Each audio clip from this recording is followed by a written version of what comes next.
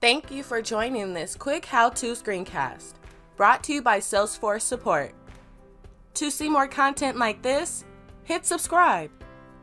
In this video, we will learn how to enable time-based routing and add appointment times and appointment duration to stops in a Salesforce Map Route. Enabling time-based routing allows Salesforce Maps to account for scheduled appointments and identify potential conflicts in your route. Review the stops you have added to your route on the Routes panel to the left of your screen, and click the alarm clock icon in the top right corner to toggle on time-based routing. To restart time and end time for your route, use the fields provided and enter appointment start time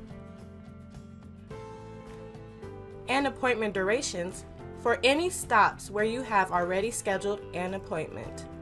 You can enter the start time for as many or as few stops as necessary.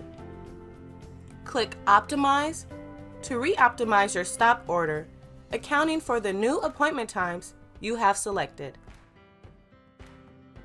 Salesforce Maps will notify you if your planned route is not allowing you to reach all your scheduled appointments on time. If you see an error message, update your route, and then click Optimize again to re-optimize the route based on your changes. Always remember to click Save to save your changes to your route. For more information, check out help.salesforce.com or join us on the trail at trailblazer.salesforce.com.